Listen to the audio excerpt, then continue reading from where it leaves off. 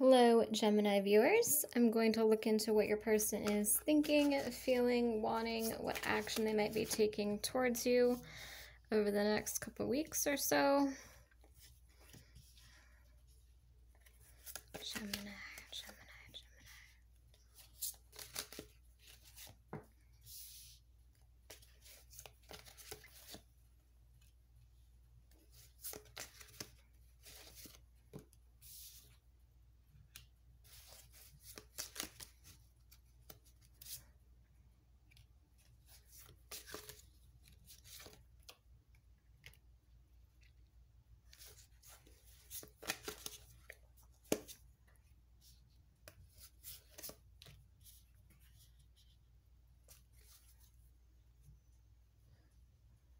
Straighten this out just a little bit. Okay, so we have risk, reward, bold gesture, choosing love over fear, third-party distraction, karmic partner, sex and seduction, finances and career, mental instability, listening, understanding, new perspective, true love and abundance now flows to you as a result of your open-mindedness, your faith, and your bravery. We have beauty, mystery, enchantment, waiting, hoping, praying, pause, reflection, and rest, vulnerability and receptivity, hesitation, and mixed feelings. I'm feeling like this is probably a third-party situation. I think it's one of those, like, the grass was not greener on the other side type of situations. I think this person probably left you for somebody else, or maybe there was just, maybe you met them and they were already with somebody, or there's just some kind of third-party energy here. This could also be career or finances, or just them kind of focusing on worldly things and not really focusing on love, or at least they weren't in the past. There was just some kind of third-party distraction that they were seduced by. You know, it could also be that they were just in this energy where they just kind of wanted to focus on lust. Like they didn't want to, they might have been afraid of how much they loved you. Like maybe they weren't ready for that kind of love. So they might have been kind of messing around with somebody because they just didn't want a commitment yet. But I feel like there's like a sense of awkwardness. Like they really want to talk to you. And it makes a lot of sense because you have been in this Empress energy or Emperor energy, whatever, whether you're male or female.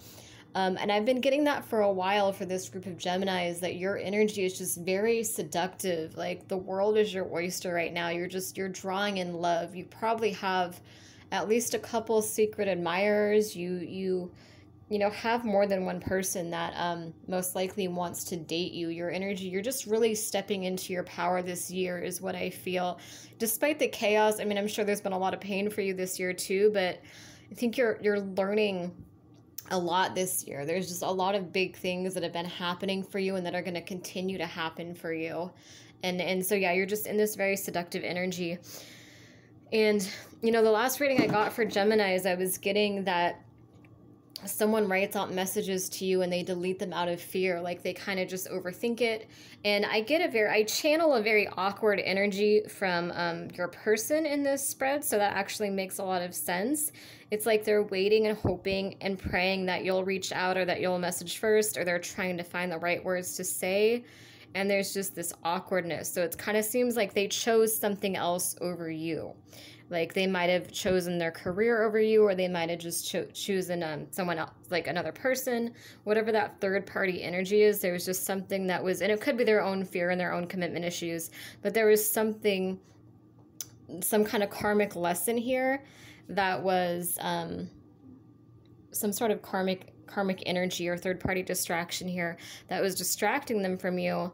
And it's kind of like a too little too late energy, now they want to take this risk with you finally. Now they want to push past and make an effort and show you that they care. They want to make this bold gesture. I get like a very awkward, kind of hesitant energy from this group. It's like they want to come talk to you. They want to say something to you, but they're just not sure how you're going to react. It could be that a lot of time has gone by. And so they don't want to say too little, but they don't want to say too much either. They're just not sure where you're at. They might feel, it would make sense too if they chose someone else, or they chose something else over you. Like this could be somebody that chose to focus on their career for a couple of you. But whatever it is, it's like they don't really want you to feel like you were, you know, their second choice. And so I think that's part of the awkwardness, is that they don't know how to come forward, because it's like, you know, they don't have they're trying to find a reason to explain what happened to you. You know, they're trying to find a reason to explain why they ghosted you, or why they were distant, or why they just chose someone or something else over you, and they can't find that reason. And so there's just this awkwardness, because it's like, what are they going to say? Like, oh, like, sorry, I you know, I'm ready for you now. Do you still want me? Like, you know, because they know that you were their second choice at that time. And so there's so much awkwardness there. They could be dealing with some mental instability too. Your person might have like a bipolar type energy. I think they're also thinking about things that you've said in the past, like they're listening and understanding, and they kind of have this new perspective. Maybe you tried to help them with this mental instability, and maybe you gave them advice or just tried to be there for them, and they're kind of starting to listen to you finally. And, you know, they notice your beauty, your mystery, and enchantment. I feel like this is someone that's probably spying on you. They might be having their friends spy on you, or they might just be, like, on your social media, like, kind of stalking you, checking out your posts, like, looking at your pictures. I sense, let me ask my pendulum to confirm. Some of them are doing magic on you. Okay, and again, this is not for everybody. This is not for everybody. This is only for, like, a select 2 or 3 of you that are drawn to this video.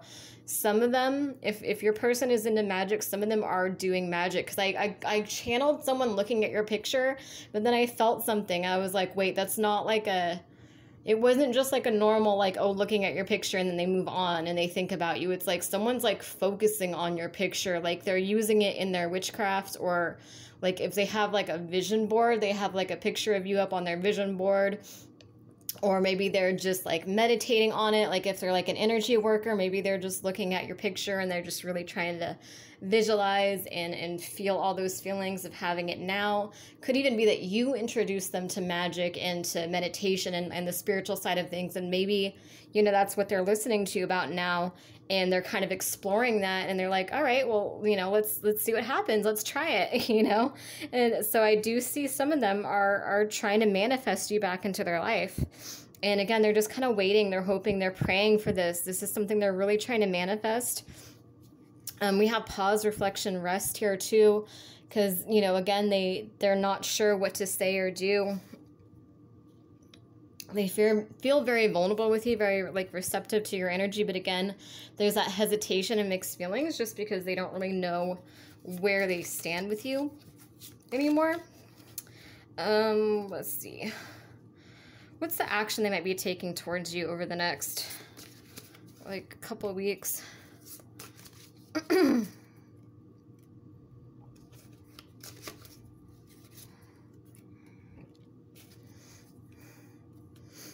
So what it looks like over the next couple of weeks, we have new love, fated encounter here. You see that? So again, your energy is magnetic. So the world is kind of your oyster. You're manifesting whoever and whatever you want. So you might be meeting somebody. It might be like a destined encounter. You might be aware of this through dreams, visions, telepathy. Like, you might kind of already be aware of this person's energy. And it's like, meanwhile, this other person, the ex, or whoever this is that you have this connection with, they're still kind of stagnant and complacent, and they're spying, and they're kind of thinking, you know, maybe it's too late, and they're still kind of on the fence. But what are they going to do? Like, what's going to happen over the next couple of weeks with that? See, there's just kind of sadness, like just them feeling sorry for themselves, shyness, fear of rejection. Fast-moving energy, chaos, sudden turn of events. I kind of think the sudden turn of events is that you might end up meeting this new person, and then this other person, his ex, is going to realize that they lost their chance. Like, because they're trying to manifest you back, but they're not actually, I don't think they're actually communicating with you, or if they are, I think they're being kind of short. Like, I don't think you guys are talking all that much, if at all. And so I think this is like going on behind the scenes, like they're doing magic, or they're focusing on you, or they're asking mutual friends what you're up to. They're just really trying to manifest you back. But this person has this like scared, hesitant, awkward kind of energy. It's like, even though they love you, they don't know what to say to you. They don't know what to do. Like, they feel like they just really mess things up. So it's like the love is there, the energy, but it's like they're wanting to come forward, but the problem is with this group is that they get stuck in their head. So I don't want to say like, oh yes, your person's going to message you within the next couple weeks, because honestly, they're just so like inconsistent. You know what I mean? It's like they dream about you and they think about you and they meditate on you and they do magic and they visualize what it would be like to be with you. But it's all kind of like a dream, you know what I mean? Like, even if they're asking people about you, it's still kind of like a dream. It could be that you're their unicorn. That would actually make sense. Let me see if I get a yes for that. Are you their unicorn? Yeah. Okay, you are, I think I'm going to put that in the video title too. You are their unicorn. I don't know if you know what that term means, but basically when you're someone's unicorn, it's like you're like this magical, enchanting being. Like, you are just, you know, amazing to them. Like, you are their match. And it's one of those relationships where it's like, if they gave it everything and it didn't work out, it would be so devastating to them that they would never be able to move on from it. They would just be heartbroken for good. So this person like loves you so much that I mean, it's I don't want to make excuses for them though, you know, because it's not okay. At a certain point you have to decide if someone's worth the risk to you or not.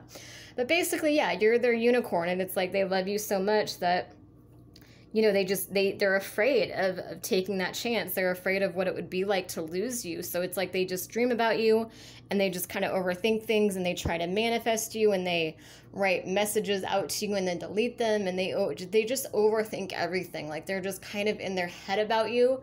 So I wish I could give you like a flat, like, oh, they'll message you in a couple weeks, or no, they won't. But I don't know, because this person's energy is so like almost like bipolar. Like, it's so unstable and it's so chaotic. It's so back and forth. I think their feelings for you are consistent. I don't think that their feelings for you are back and forth. Like, I think that they know that they love you, but again, like, they desire to take action. Sometimes they're like, you know what, it's just better to dream. Like, I probably lost my chance with him or her, you know, as much as I love them.